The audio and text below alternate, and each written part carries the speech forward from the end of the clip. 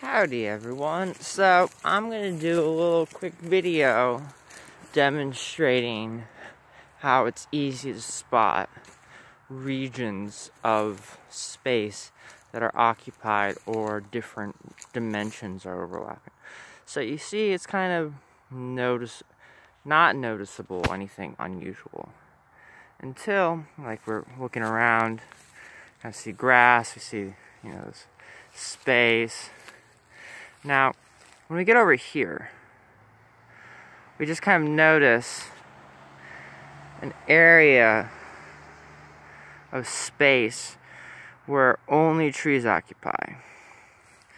This is how you recognize habitation circles when they possess trees. Now, we're going to go over here to the cemetery. So we see like kind of this normalness of wilderness. There's no real protruding obviousness. I mean, there's a space in the tree right here, but that one's not very big. It's not defined like this one is over here. But this space actually has to do with the graveyard. So we get to the graveyard, and it's clear when you look at the graveyard, there's a clear sense of boundary and barrier. Like that little protruding area extends from the graveyard. Like you notice the difference in landscape, just obviously. Like right here, there's a difference.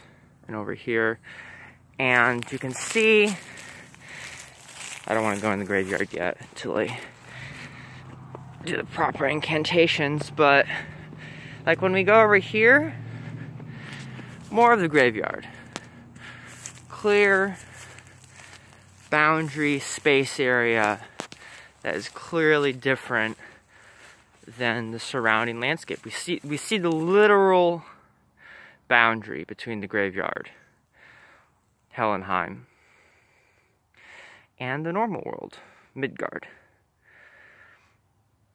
Yes, the dimensions overlap because our matrix is a system comprised of different laws of physics and energies interacting and working in collaboration to create our 3D realm, Midgard. Midgard is also a term that is similar in connotation to the phrase nowness.